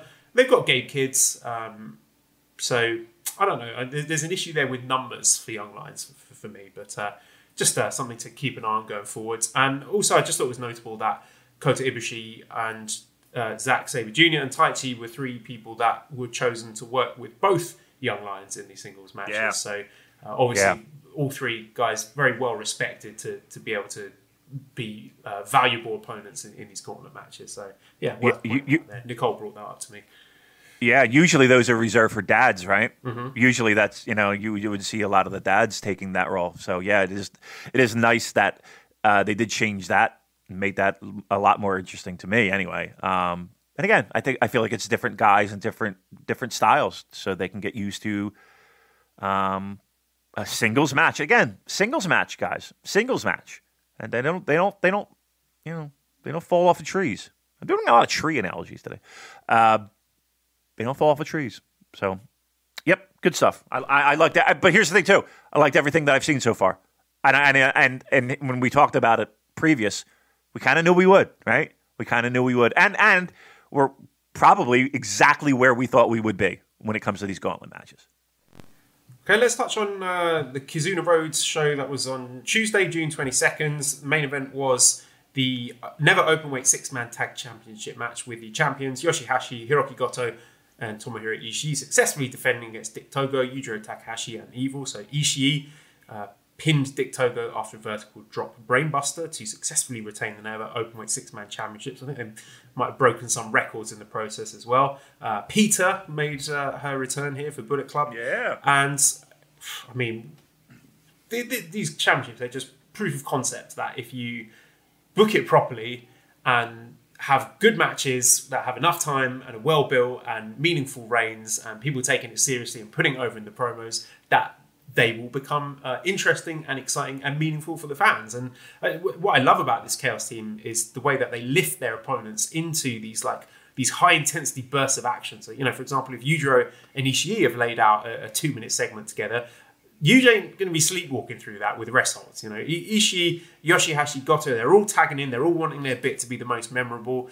Yoshihashi is consistently good now. There are no misses from him. He's just a good wrestler that you can rely on. He's adapting to the clap crowds well. He's being louder. He's being more aggressive. In general, you can see his confidence has grown. I'm sure that's due to him winning the Super J-Cast Most Improved Award in 2020. I thought Sure. the Evil Ishii exchanges were fun. I thought Evil looked a lot more interesting than he has done for months. It reminded me of that terrific New Year Dash tag match that had a lot of the same guys involved. And some of the Yoshihashi Goto team moves are really creative, really snappy. They sold that this is a team that got great synergy. They're working hard behind the scenes to be an effective and cohesive tag team. And Yoshihashi and Evil, they've got surprisingly good chemistry. They had a great G1 match last year. They picked up again here. It might upset some people, but I think a lot of these wrestlers, right now, they're better as tag wrestlers than singles wrestlers. They aren't as good at filling a singles match with compelling wrestling. So these kind of matches hide their flaws, accentuate their strengths, and just make for really good watching. The work is several clear steps above a standard multi-man tag on a Road 2 show. You can tell the wrestlers they've got newfound respect for these titles. They're working way harder to make them these championship matches good than they would have done in years gone by. Even Dick Togo was in there taking a second rope brainbuster bump. And we're all used to the Bullet Club shenanigans by now, but some of the stuff they did, like, the chair stuff, I thought was really nasty. The Evil laying in the shots to Ishii's back and the Dick Togo pedigree onto the chair. I thought that was surprisingly brutal from Bullet Club shenanigans that are usually a bit cheesy. Honestly, this really over-delivered on my admittedly low expectations. I thought everyone worked really hard. Bullet Club left a lot of the overly corny cheating spots at home. Last few minutes were breathless. They were hard-hitting. And Damon, it's another banger in the Never Six-Man division. For me, it's time we start talking about this Chaos team as one of the best tag teams in New Japan's recent history. Not just six-man teams. I'm talking tag teams in general. So I'm very, very high on this match. What did you think of it? You were high on it more than I was. I thought it was very good. Don't get me wrong. I thought it was very good, considering what was on the other side, the non-chaos side, the Bullet Club side. I got to tip my hat to Yujiro, who did a lot of the heavy lifting there. Right? Was there a bit of smoke and mirrors when there's plenty of ref bumps, plenty of nonsense. You mentioned that chair shot, and it was loud. It was hard across the back. And again, I did like it. Red shoes. We'll put that aside. We'll just put it aside. It is what it is. It's Bullet Club. You're going to get shenanigans. Great. I thought the match itself was very good, minus the nonsense that you knew you were going to get. It blew away my expectations. I had very low going in. There was nothing on that Bullet Club side that even remotely I found. Like when you texted me and said this match is really good, I did kind of look at it a little side-eyed and was like, all right, okay, let's see. Let's see what the Chaos team can do. Yoshihashi is fantastic in this role. Hiroki Goto is fantastic in this role. And again, for everything that you said, it hides weaknesses. It exposes the positives of everybody in that ring. And they're able to go long. Look, did they put out more effort than they normally would for a six-man tag in Cork and Hall on a Road 2 show? Absolutely. 100%. From all involved. I thought Yujiro was a star in this match. I know I sound like an old man when I say this. There was stuff that took me out of the match. There was stuff that it was hard for me to just hand wave, again, with the nonsense. I think Evil right now, I'm really lost on Evil. I don't know what we do with this guy.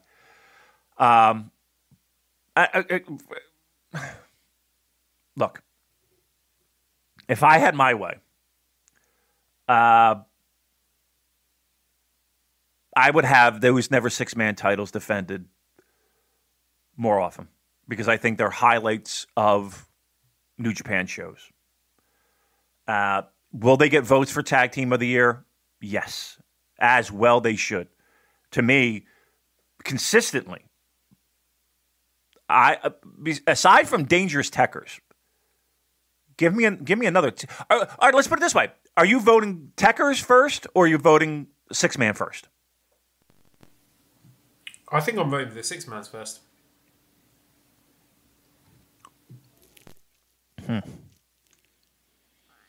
I mean, every time they're out, these are good matches. I mean, they might be... It's hard not to, isn't it? It really is hard not to. They're deserving. They're making the most of a situation. They might very well be my number one. And again, I think this... If Goto felt fresh. Ishii felt fresh. Yoshihashi feels fresh. Just in this role. It is a nice... I just wish we would see more of it. They don't always have to headline these shows. Could they put them... And they don't always have to... Well, I guess it might be the charm of it. Having them go over 20 minutes. I was going to ask you that, Damon. Like, do you give these titles a dome defense? Because, I said on Twitter, a lot of the magic comes from having that loyal, faithful Korakuen crowd who've been with this team, and particularly Yoshihashi from Jump Street, giving them the main event, letting them have lots of time, really lets them shine. If you were to, cram them into a 10, 12-minute match in an echoey, three-quarters empty Tokyo Dome, maybe that will be doing them and the titles a disservice. It might. And I don't know if like we always complain about, oh my God, Okada, does it have to go 35 minutes? Blah, blah, blah, blah, blah, blah. Okay. I think the charm of these matches is the fact that they do go that long. And because normally on shows that are, a little bit more of a spotlight on, they are an undercard match that goes 10 minutes, or it's a gauntlet, or, it's just, usually, don't give them anything. They're filler. Yeah, why? I mean, why not? Why not? They've proven that they can deliver. On one of these big shows, they should have it. Again, we don't have to make it a semi-main event. We don't have to make it a main event. But a post-intermission match, first match back, give them a little time. That might be good. One of these dome shows, they could do that. I say do it. They've proven they can. They've proven that spot. They've earned that spot. Let's put it that way. They've earned that spot.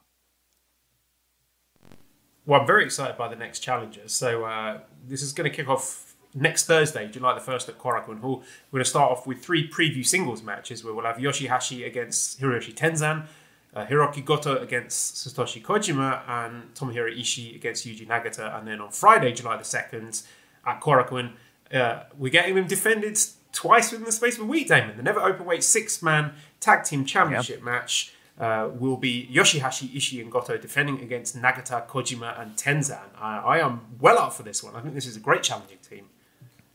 Yeah, this should be really good, right? So I'm pumped for this one. See, now, look. All right. I know I'm doing a hard left turn here. This is an exciting time to be a New Japan fan, isn't it? Like, it just feels like, even though we have people that we've seen for years, this feels fresh, right? These guys have wrestled each other in various formats for years, yet this match feels fresh, and I'm hyped for it, right? Doesn't it feel like, and I can say this with some confidence, doesn't it feel like there's some life and some energy, and the people may have jumped off the bandwagon, are missing out on some really cool shit right now, that maybe if this pandemic didn't happen, we wouldn't be seeing? Don't you feel like this is, I don't know, I don't know if energy is the word I can use to describe it, but doesn't it feel like there's energy that wasn't here just a handful of months ago? I think so. I think basically from New Japan Cup onwards, New Japan really turned it around, pulled their finger out, and it's been consistently good. There have been very, very few shows or matches where I've tuned in and thought, this was a waste of my time. It's all been really good, and I get people are burnt out on the clap crowds. Hopefully that, well, I mean, who knows how much longer that's going to go on, but it's not really damaging my enjoyment of the product. So between that, these big shows we've got over the horizon, these, the 6-man titles, the tag titles being really well booked, resurgence on the horizon in the States. Right. I think there's a lot to be excited about. Yeah. Yeah, I think it's very easy to hand wave and say, "Oh, it's not what it was." Okay, you're right. And that is the truth. It's not. That's good. Look, truth be told, and Joel, I'm not speaking for you, but I think I echo these thoughts. There were times where this was a struggle. right? Just getting the energy to watch these shows was a struggle, right? And I think a lot had to do with just doing this show of, all right, let me watch, right? I don't feel that way anymore. I'm excited for things on the horizon. I'm excited where we are now. I'm excited for Strong. I'm excited for the tag team situation. I'm excited for the 6-man. I'm excited for our heavyweight champion. I'm excited for these big shows right around the corner. I'm excited for G1. I'm excited by all these little dipping our toes in all these other promotions and the people that come in. I'm excited that Strong seems to be the destination in the United States. I'm excited for that T-shirt I just sent you. I'm getting that fucker. Right? I'm excited for the T-shirt you sent me. I'm not getting that fucker, but I'm excited for people to get it. I think this is a very weird, yet exciting and somewhat challenging time to be a New Japan fan. And I'll go so far as to say it's fresh and it's renewed my love of this company and this product. So hats off. I mean, that could fall apart in a fucking month, let's be honest. But it has definitely jump-started. And here's the thing. You're right, from New Japan Cup on. Even with United Empire, even with Will, even with, I'm in. And there's plenty of stuff where we've hand-waved. And there's plenty of places where I feel like they've misstepped. But overall, I feel like this promotion feels, it doesn't feel, here's the thing. Everything that I listed, here's one thing I won't say. This promotion is not stale. This promotion is not stale right now. It could have been very easy for them to just tread water while they've got this COVID situation going on.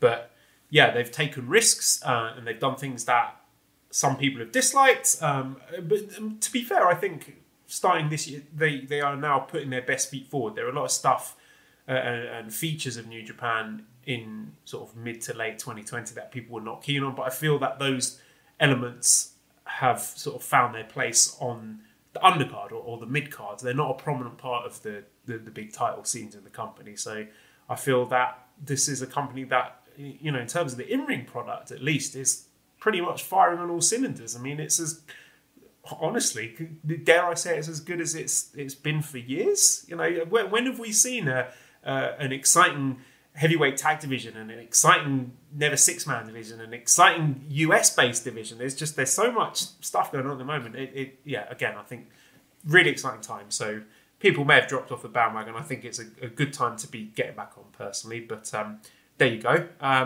Question here from Dr. Gary, who says, what is next for Yoshihashi once Chaos do lose those 6-man titles? Goto and Ishii I can see mixing up in the Never title, maybe heavyweight tags. What happens to the most improved wrestler of the COVID era? Damon, can this Chaos team just hold the Never 6-man titles forever? Just don't drop them, please.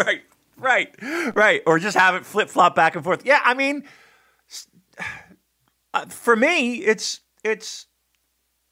really something that's worked across the board. Again, eventually they're going to drop those titles. We get it. Keep them together. There's no reason to break them up. There really isn't. There is no reason to break them up. It's working. Ride the hot hand as long as you can. Again, they can lose the belts, but, fight to win them back. There's plenty of ways you can do that. Look, we got to sit here with Roppongi 3K still, right? We could sit here, we you know what I mean? We can hang on to the Never 6-man titles for Chaos, right? We're fine with that. By the way, I don't think I've ever mentioned this, and if I did, that theme music for Roppongi 3K is horrific, right? Can we agree on that? That new music, it's terrible, right? I'm not a fan. It sounds like something sort of from a weird prog rock album more than an appropriate theme for. Right. lovely tag team. Terrible. Just awful. But anyway, yes, eventually they will lose, but I say keep them in. Now, again, then they have now not only that, because right now it just seems like it's to a large degree, I take that back. I was going to say it feels like it's just random tag teams against them. But with Bullet Club, at least there is some mini feud there. I want to see like a true 6-man tag feud would be nice. That would be really fun. Like a real true 6-man tag feud. You know who I'd like to see?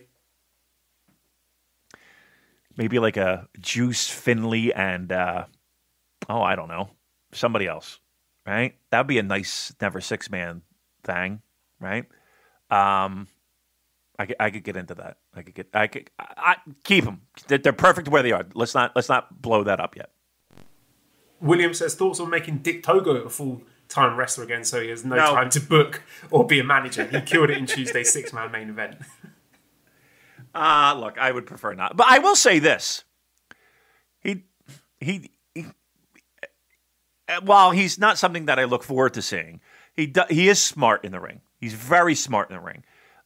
He does hide as many weaknesses as he has at his age right now. He still looks good. I mean, all things considered. But yeah, I mean, the less Dick Togo I see, the better, I think, at this point. I'm okay with that. But here's the thing, he's not my least favorite. Shockingly enough, he's not my least favorite New Japan Pro wrestler. Okay, well, let's move on to the show that was on Wednesday, June 23rd. Main event was IWGP Junior Heavyweight Tag Team Championships, which were won by the challengers. El Phantasmo and Taiji Ishimori defeating the champions, Sho and Yo. So ELP pinned Yo after 26 minutes, 43 seconds following sudden death. I wasn't excited about this one. I was expecting it to be... A lot of these junior tag matches are no more than the sum of their parts, but I actually quite like this one. More than I thought I would. I thought Yo's selling was really good. I thought Sho and Ishimori had some good exchanges. There were some really creative spots to break up pin attempts. There was a bit where Yo hip-tossed ELP onto Ishimori, who had the yes lock on Sho. I thought the Yo and ELP elbow and chop exchange was really good. Not something I was expecting to see. I thought Yo was a standout performer here. He seemed to be the focus of the match. And I liked that ELP and Ishimori looked like they'd worked hard to come up with some cool new team moves. And I quite like the post-match celebrations. The ELP and Ishimori hugging each other. They look genuinely delighted to have won these belts. So, yeah, I like this one a lot, Damon. What do you think? I thought it was good. It's certainly not something I'm going to run back and watch again. It was, you know what it was? It was a very good junior tag team match. Right? That's exactly the way I would describe it. A very good junior tag match. I guess I left with more questions than when I came in. I wasn't surprised that Sho and Yo dropped the titles. I just kind of feel like I've seen enough of Sho and Yo together. And I know that we were probably the champions of the Sho and Yo breakup and the Sho and Yo possible feud. I personally feel like both guys took a step back in this little run with the tag titles. Like, overall, in general, my interest, I think people's interest, I think where they were heading post Roppongi 3K reunion. I don't know if I'm a big fan of this run, and I'm hoping this is the last that we see of it. I doubt that's the case, but I'm kind of at the point where it's like, okay, Sho felt like, while Yo was on the shelf, took steps to distance himself from the tag team. Yo being hurt, okay, nothing we can do about that. But I think more than ever, I'm ready for those two guys to go their separate ways.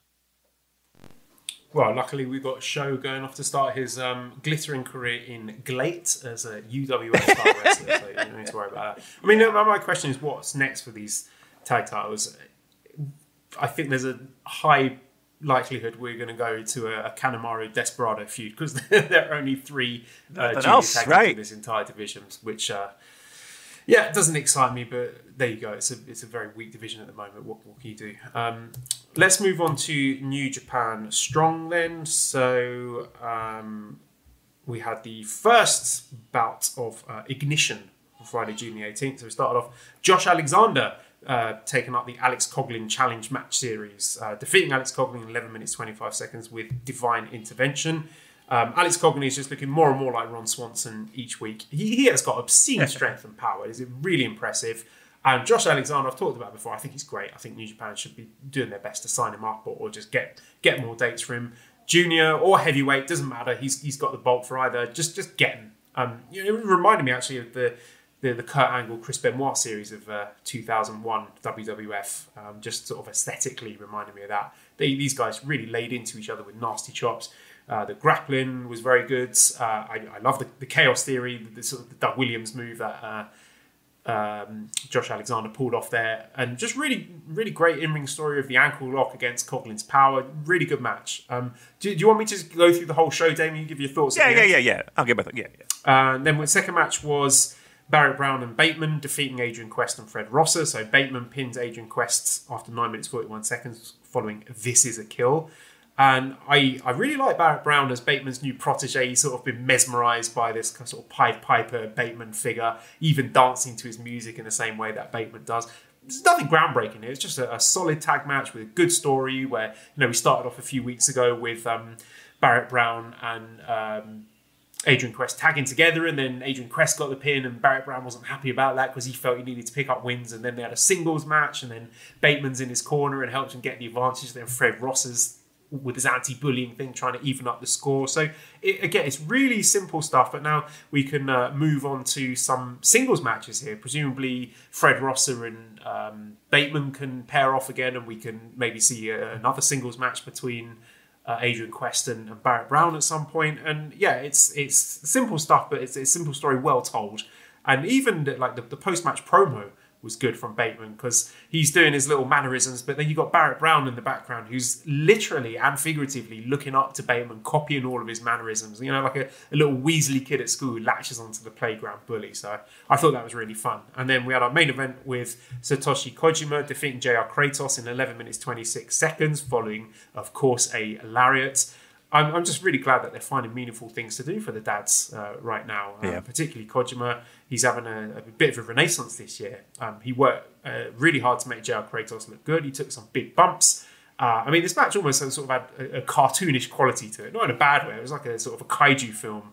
JR Kratos, he pulls these really exaggerated facial expressions. He's a bit like a Batman villain. So just a really fun show overall. Yep, I agree 100%. I know that, and correct me if I'm wrong, Joel,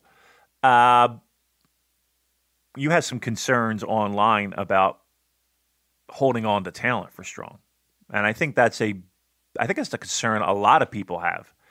As hyped as we are and as excited as we are about Strong and the possibilities of making this even bigger than what it is right now, and making it a destination for U.S. wrestlers and Japanese wrestlers. The idea of guys really working without contracts and without being, I don't want to say locked down, but getting that talent and keeping that talent is a concern. And I know that correct me if I'm wrong again, but you tweeted that out, and we got a response from one. Roque Romero. What was the response, Joel? Tranquilo? Tranquilo, and a Pingu gif. So, yeah, I assume Rocky is one of, if not the, voice in the room that has the creative control and is steering that Strong ship. So I have 100% faith whatever he or that team are doing, because it's a great show. But, I see people like Blake Christian, Alex Zane, Russ Taylor, not saying that, those guys are going to light the world on fire in New Japan, but there is a trend there that people catching the eye of other US-based promotions, they're going to end up getting snapped up. Right. And I feel like it is a little bit of a different time where the WWE is I mean, it feels like they cut more people than they sign at this point, but they're constantly they're cutting looking people for that are on deals that they feel are not value for money. You know, people on huge contracts, you know, like your Braun Strowmans, they've obviously looked at that and thought, well, that's not good value, so get rid of him. You know, maybe they'll sign him back up a lower contract. But, you know, I don't think they're breaking the bank for the likes of Alex Zane and Russ Taylor and Blake Christian. Right. But I also think that I don't know if that idea of we got to sign every single independent pro wrestler there is out there, like they did in past years, it felt like, is their motivation, right, as of right now. I hope not, right? I hope not, because that does spell trouble. Yeah, it feels like Nick Khan is a person who would push back against that. You know, just signing people so that other promotions can't have them is not something that makes sort of strict business sense for someone like Nick Khan, at least. Right. I guess that's my biggest concern, is that I don't want this to be, and I had this same thought about New Japan, and I still do. Again, I don't want this to be a place where people, you know, improve the value of their stock and then decide, oh, well, I'm going to go sign, you know, I'm doing this so that I can make more money here and get eyeballs on me from this company. I just, that, again, I'm not going to tell a wrestler not to make as much money as they can for the short amount of time that they're in pro wrestling. Sure, absolutely. Go for it, my man. But it does, again, my heart is with the product. And I would love to see that somehow get a little bit more solidified. While I like the idea of bringing guys in and out and having everything fresh and it feels like the territories. Unfortunately, there is one elephant in the room, and it's an elephant with a pretty big checkbook. Yes, we all know the territories and how that story ended back in the days. But I'm confident that they know what they're doing over at Strong. Let's preview this week's Ignition. It's got some tasty matches. We've got DKC and Kevin Knight against Wheeler Yuta and Fred Yehai. We've got a singles match between Rocky Mero and Clark Connors, which I'm really looking forward to. And then the main event, very tasty, Carl Fredericks challenging Tom Lawler for the Strong Openweight Championship. So do you think we're going to see a title change here, Damon? Nope, but I'm going to see a great. I think we're going to see a really great match. I'm pumped for this. I feel like I need to see a great match to remind myself that Carl Fredericks is really good, because I think there may be some fears that we're starting to miss the boat on him. I don't think that's the case, but I think we all need to see a singles match where we sit up and be like, yeah, this guy is the real deal. You read my mind on that. Yep, it's been a while since we were strutting down the street with our Carl Fredericks banner, right? Because at this point, I think Clark Connors and Alex Coughlin Clark Connors, I think, has definitely overtaken him. Alex Coughlin is close. Yeah. And not for nothing, that's a good problem to have right now, right? But again, it would be nice just to remind people, right, of how great this guy is. And he has a perfect opportunity against an opponent that is going to be super fun. I think everybody needs to carve out some time on this weekend to check that out. I think this is going to be really good. They'll give him time, I think, right? They'll give him plenty of time. So yeah, I'm pumped. I'm psyched up. Bash says, do you think Tom Lawler's fully done with MMA now after he putting his gloves down in the octagon after his recent win? And should New Japan sign him up quick fast? Yes and yes. Yes and yes. And again, I don't. He's a guy that has a name. He's obviously holding their title. There is that MLW connection. Yeah, I mean, he's an important piece to what they have right now in the States. I think it's a no-brainer that you want to hold on to him. And here's the thing: the good news is that it feels to me like he's a guy that wants to be there and wants to be a part of it. So, yeah. Absolutely. But is his MMA career done? I mean, again, ACH, Leo Rush, maybe it's the opposite for MMA. But his gloves in the ring, didn't he, after one of his WrestleMania matches? Right. Take that with it was a bit of a it was a bit of a pro wrestling moment, wasn't it? All right, there's one more thing I want to touch on before we go, because we've been running quite long here today. Beginning in 3 weeks on Strong is the Tag Team Turbulence tournament. Yes. So we've got Doc Gallows and Carl Anderson TJP and Clark Connors, Chris Dickinson and Brody King in a team known as the Violence Unlimited, DKC and Kevin Knight, Danny Limelight and JR Kratos representing Team Filthy, Yuji Nagata and Ren Narita, Wheeler Yuta and Fred Yehai, and Jarrell Nelson and Royce Isaacs, who are the West Coast Wrecking Crew. So we have the brackets, Damon. I've sent them over to you. You got them there? I got them right here. Yes, I do. I'll tell you what. Mm-hmm. Sexiest tag team right there, Brody King and Chris Dickinson, right? Oh, absolutely. I mean, I don't know, actually. If I had the book, I would be tempted to make some new stars. I'd be looking at, maybe a Fred Yehai and Wheeler Yuta. But let's see how this plays out. Should we run through our picks? Should we do a quick bracket bust? Yeah, why not? Yeah, let's bracket bust. Let's do it. All right, so Carl Anderson, Good Brothers against Clark and TJP. It's got to be Good Brothers, right? I don't know. You would think just by, name and where they are in the pro wrestling ladder. Depends on how long they got Carl and Doc in.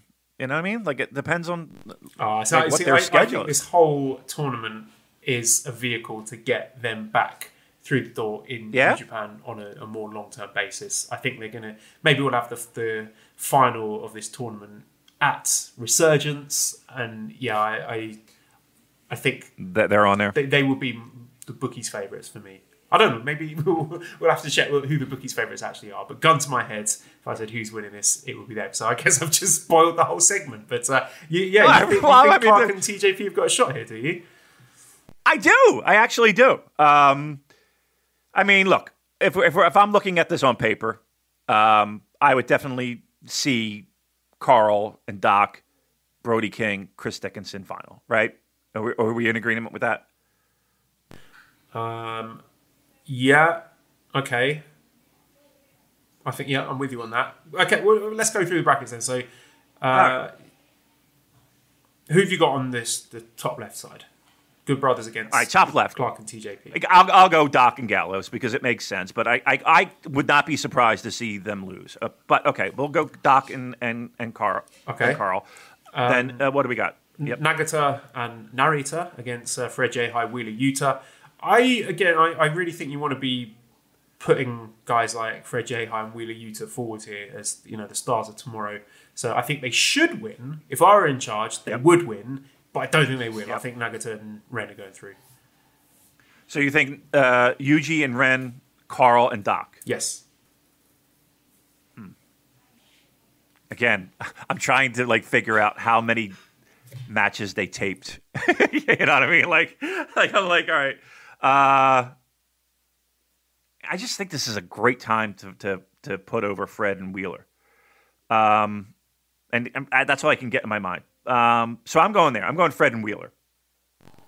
Okay, so then I've got a bracket on the left side of Good Brothers against Yuji and Ren, and I've got Good Brothers going through to the final. Who have you got on your left I got the same, but Fred and Wheeler, Doc and Carl and Good Brothers go on to the finals on the left side. Okay, on the top right side, we've got Kevin Knight and the DKC against the West Coast Wrecking Crew, Jarrell Nelson, Royce Isaacs. I think West Coast Wrecking Crew are going through here.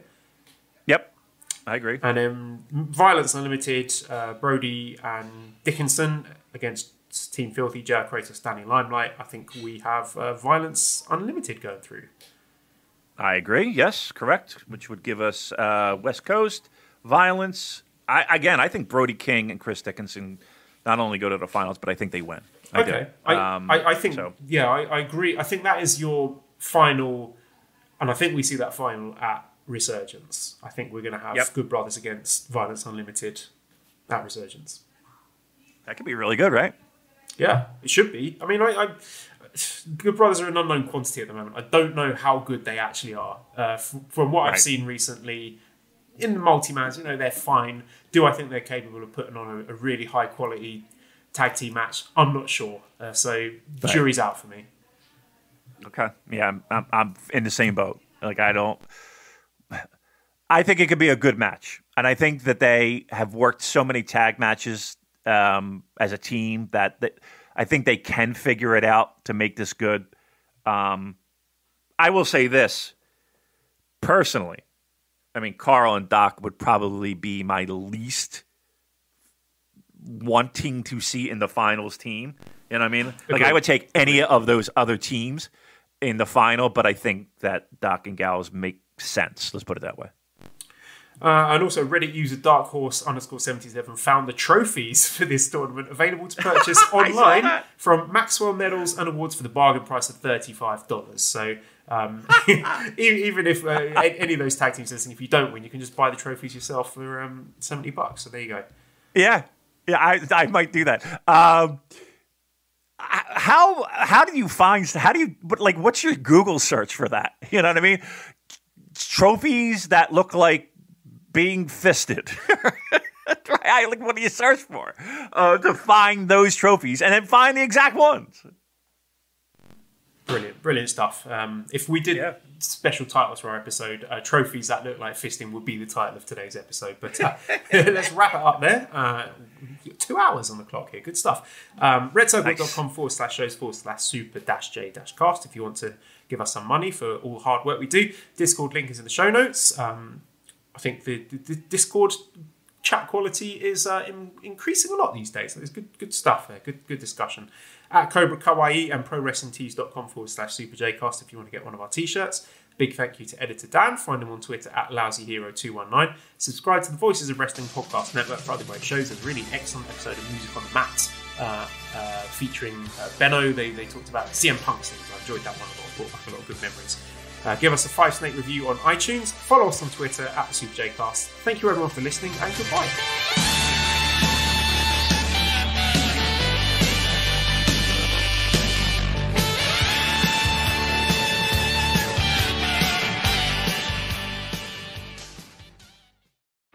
Better sleep means a better you. That's why Mattress Firm made the Rest Assured Promise, featuring the best mattresses from America's best brands. For a limited time, save $500 on Tempur-Breeze mattresses and sleep 8 degrees cooler. Plus, get a $300 instant gift good towards sleep accessories. Our sleep experts have over 200 hours of training, so you can rest assured we'll find the right bed for you. Only at Mattress Firm, America's #1 Tempur-Pedic retailer. Offer valid with qualifying purchase. Restrictions apply. Valid at participating locations only. For offer details, visit mattressfirm.com/sale.